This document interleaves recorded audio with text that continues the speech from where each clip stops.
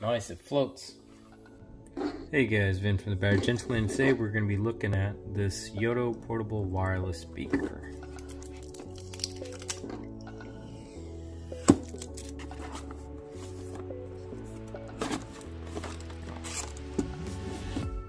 Okay.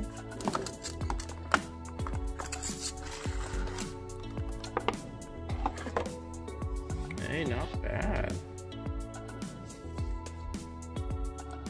Alright.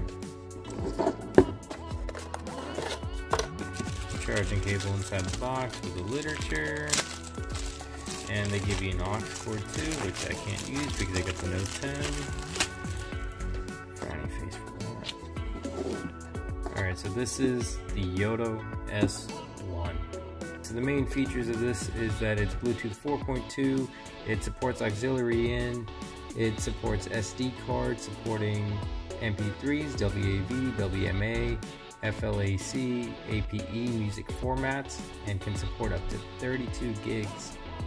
It has a built-in antenna for FM radio, and you can go ahead and charge it with a micro USB. And it is water resistant. It's rated IPX6. Okay, and it supports true wireless stereo. So what that means is if you have two of these same speakers, it'll play music out of both the speakers at the same time. So what I'm going to go ahead and do is connect it to my Bluetooth. Let me turn this guy off. Okay, so that's your power button. Power on. Okay. Bluetooth mode.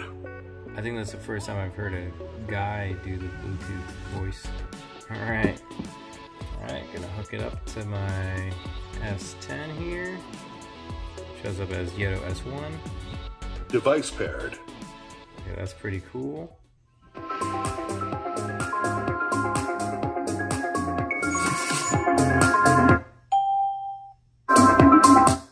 Okay, it does a little dip.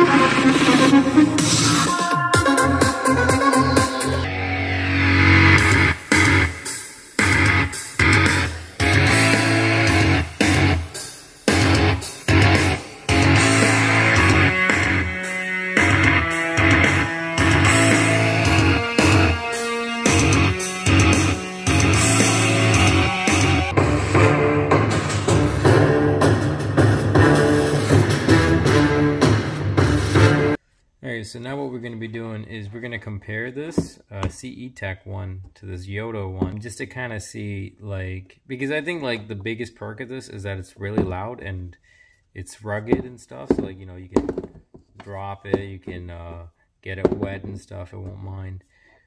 So let me go ahead and let's try this one, and then we'll put it over to this one. And that's as loud as this one gets.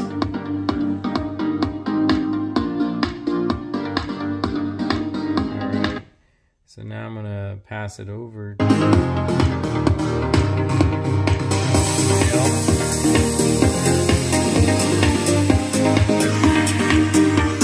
Definitely better on this guy. And now we're going to put it back to this guy. This is as loud as this one gets. Okay, alright. So this one was from CE Tech. Also not bad. When I got it, like, I thought it was pretty good. This one though, so the review is mainly about this guy over here, and the reason I went ahead and I tested it out with the other one was to make sure, like, to kind of like get a sense of like the sound quality. I don't really go out buying too many wireless speakers. Overall, like for 40 bucks as a wireless speaker, it's super loud. It sounds pretty good, like it's very clear.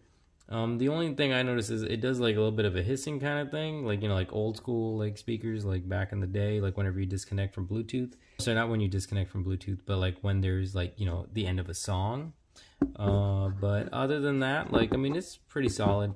So what I want to do here is I'm going to drop some water on this guy, and we're going to see how waterproof it is. Alrighty, so we're gonna dump the speaker in. Well, first we're just gonna get it a little bit wet.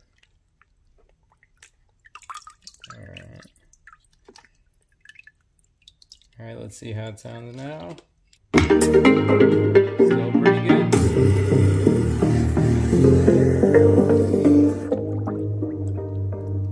That's actually kind of funny, so it's playing underneath.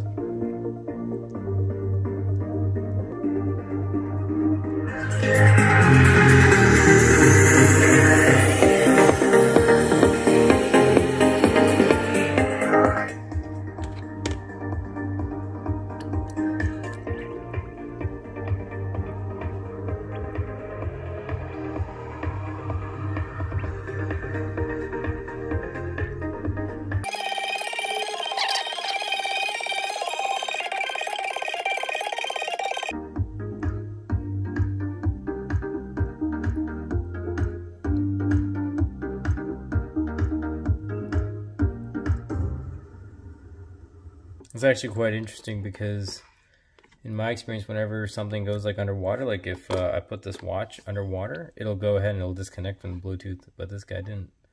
So that's pretty interesting. Okay, overall, I'm pretty happy with it. For 40 bucks, it's not that bad. Especially as like the waterproofing thing, that's pretty cool. To be fair though, I've never had a waterproof little speaker like this. I mean, I can definitely see it coming in handy. Like you said, like, so if you, like on a boat or whatever, you drop it in the water, it falls down, you're at a pool party, it falls in, you leave it outside when it's raining, you know, anything like that. I mean, it's pretty solid, man. Like, I'm actually very surprised with this thing and super impressed for 40 bucks. If you guys want to check it out, I'll leave a link down in the description.